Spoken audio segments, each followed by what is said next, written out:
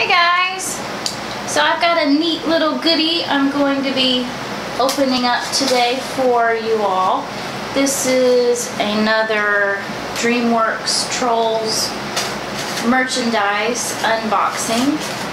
I found this when I was checking out the merchandise they have available on Amazon, and I found this and thought it seemed pretty nice if it ended up being fairly legit. So I thought I would order it and test it out, because if you're like me, or if your kids are like me, you love these little artist sets, and it comes with these watercolors and these paints, and it also comes with glitter mix paint pots. So I wanted to kind of see if this ended up being a nice set or not. And it says on here that there are 50 pieces, so we will count and see what all, because they may be counting the paints individually. Otherwise, I don't see how they would get a total of 50 pieces. And it says it's for ages 4 and up, so I'm good. So let's open this up and check it out. I love this plastic glitter case. This is really nice. And it's got 2 little snaps here. So we can unsnap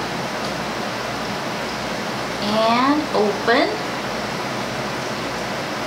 I like it's got these 2 little plastic pieces here that kind of hold your paint in place. And here is our 2, looks like our 2 glitter paints that we can mix in with our other paint. And we get 2 brushes, and it looks like they are the same size.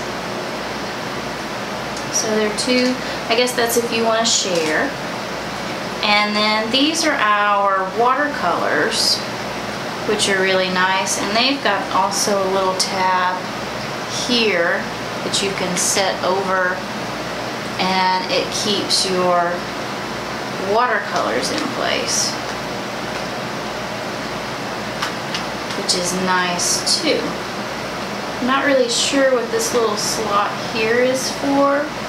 Maybe a tiny pencil, or you might can fit a crayon down in there.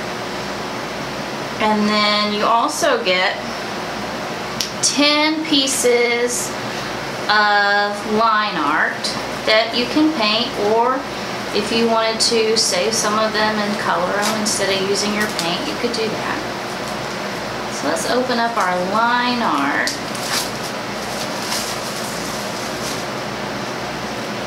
And see what all our pictures are. And then they're not together, so it's not like a notepad where they're all together at the top, so they are all individual. So there's 1.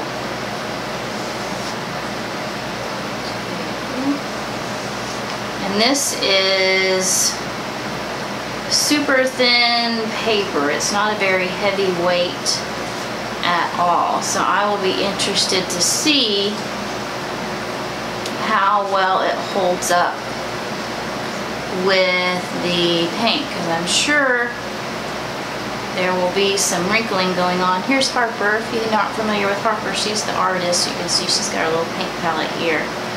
And naturally when you color, you have to add all her little paint splatters. I really like the line art. They have some very pretty pictures. And that's Poppy. And if you have not seen my Princess Poppy drawing video, check it out. I've done Poppy, and I've also done Smidge. If you want to see my troll art, also go to my YouTube channel and see the troll art I've done so far. Ooh, and it looks like, so the rest, I guess, is just painting for fun. So you're using your own imagination. So let's see, we got 1, 2, 3, 4,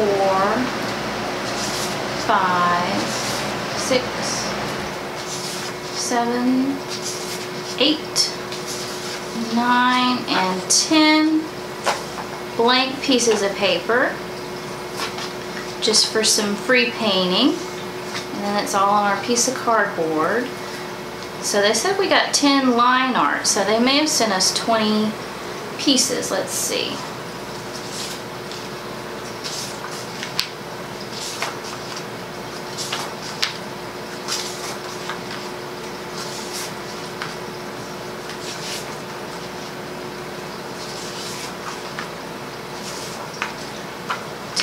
Yep, so we got 10 line art images, and then we got 10 pieces of blank paper, and they're all individual. There's no glue up on the top, so you don't have to worry about peeling them apart. And then they've got this cardboard on the back for support, but like I said, this is really super thin paper, so I'm interested to see how well it holds up with the paint. So that is my unboxing of the DreamWorks Trolls Crayola washable paint and paper kit. And it comes in this nice little case here. It's got these little snaps, which I like, which is good. And since it has the little tabs here on the inside, when you lift it up, you don't have to worry about your paint or anything falling down, since they have those bits of plastic that hold them into place, which I also really like, because that's usually a negative thing when you buy cases like this. When you pick them up, all your stuff falls down. So I really like that they thought to include that. So I'm going to pop this back open. And I'm going to pick me out a picture and see how well this paint works. Alright guys, thoughts on the paint set. I was a little skeptical about how well the watercolor would respond to the thin paper that came with the kit. So the line art on the left, I coated with a thin coat of Mod Podge just to kind of see what the reaction would be with the watercolor. And as you can see, I didn't have a lot of bleeding. You can kind of see my streaks from where the glue dried, but the watercolor responded fairly well. I didn't have any kind of bleeding out through the edges. If you look at my picture on the right, I was really disappointed at how badly the watercolor bled. I really was not expecting it to be that bad. I thought there would be some wrinkling in the paper and things like that, but I honestly did not expect it to bleed out of the lines that bad. So I was really frustrated with that. I was able to cover most of it with the paint, and I did try mixing the glitter with the paint, since it says it's to mix with it, and it does not show up very well. And I found, like I did with the troll on the left, that it works best to paint the troll a color first, and then once it's kind of dry, go back and add the glitter. Other than that, the brushes are halfway decent. They're a little big for the tiny details, and when I worked on it independently later on, when I was not filming, I used one of my small number 4 brushes to fill in the small areas. And I'll be pretty honest, I got pretty frustrated after working on these a little bit, so I did not finish them right away, but I did go back and work on them, and I've got the finished products at the end of the video. And in going back, I did find that the watercolor works okay, but you have to use a minimal amount of water. I mean, you're using a minuscule amount, just a teeny tiny bit, enough to kind of get the paint on your brush and then paint the paper. And I found that I had much more success with using a teeny tiny bit of water for the watercolor. That being said, I did get out one of my mixed media paper pads, and I sketched on it a little bit and tried the watercolor out on it, and it did fine. I didn't have any bleeding.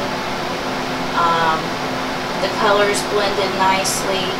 So the fault is in the paper. You cannot skimp on paper, and I can't believe, since this is a paint set, that they put such thin paper in the box. And I also tried, I have a little cheap pack of just dollar store markers, and I tried those as well on the paper just to kind of see how they would react, and they did fine. I did not get any bleeding from that. So if your little kiddos want to color the line art with the markers, they work fine.